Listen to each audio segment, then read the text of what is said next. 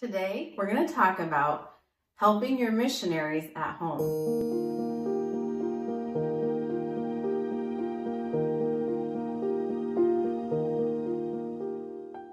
Maybe you can't host them in your home. You could provide meals for them. Sometimes the missionary will be staying for the morning and the evening service at your church. You can provide a meal in the afternoon and maybe allow a place for them to rest.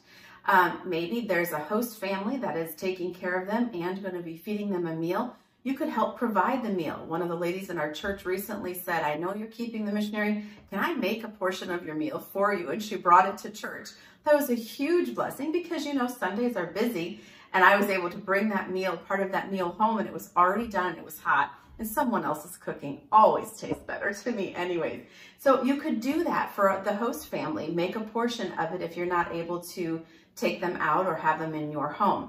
And you could also provide gift cards. Sometimes the missionary has to leave immediately to get to the next church where they'll be presenting their work. You can have gift cards purchased ahead of time and say, hey, maybe you need to go through a fast food on your way. Here's a gift card. Sometimes money is great, but sometimes a gift card they're going to use for their own purposes. And so I like to do gift cards.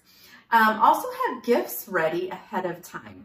Sometimes a missionary comes through and you walk into church and you realize you have a missionary today and you didn't know that.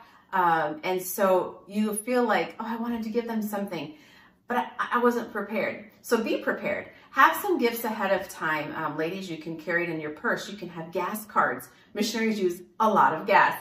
And so a gas card would be a great gift. You can purchase that ahead of time. Just have it in your purse, have it in your wallet. And that way you're ready to provide a blessing to them, even if you didn't know they were going to be at church that day. Same thing with restaurant gift cards, Walmart cards, grocery store cards.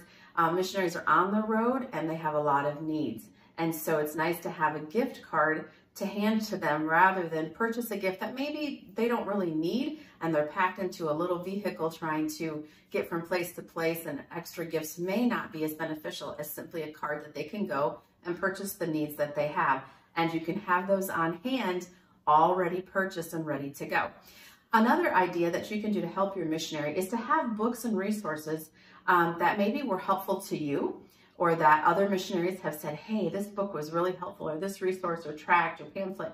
Have some of those things available so that when you have a missionary and you've talked with them and you find that they have a need, you have those books and resources available and you can give it to them. I love to give resources that have been a help to me. It can be for so many varieties. Maybe it's a personal devotional or a journal. Maybe it's a book on parenting or grief. There's so many areas that the missionaries deal with either personally or with those that they love and those that they serve. And many times we'll find a resource that was of great help to us. We can share that with the missionary.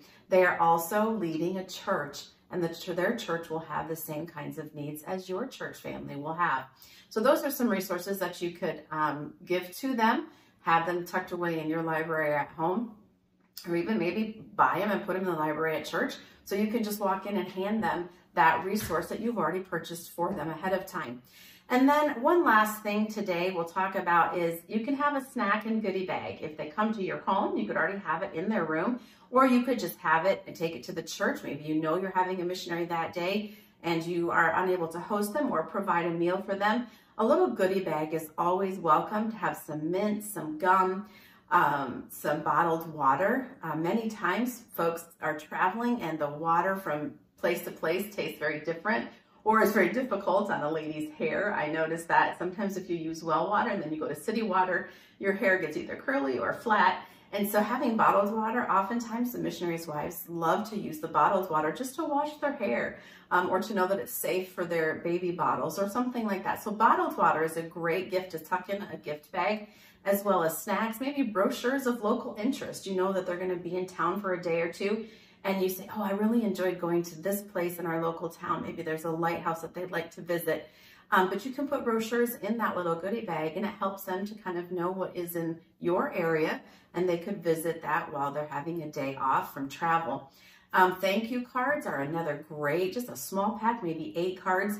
You can get those usually at the dollar store for $1, $1.50. Just a pack of thank you cards. They travel all the time and they want to leave thank you cards, but many times they'll run out or they haven't been able to get to those things. And you can provide something like that in their little gift bag that they can use. All of these things are just ideas. I'm sure you can come up with even more ideas for helping your missionaries at home, whether on deputation or on furlough. You can do these things to be an encouragement and a help to your missionary. Always, of course, check with your pastor, your pastor's wife, and make sure that these things are approved by them. We always want to go through the local church if at all possible and check with them. But take the time to make purchases ahead of time. You can be an encouragement to your missionaries from your home.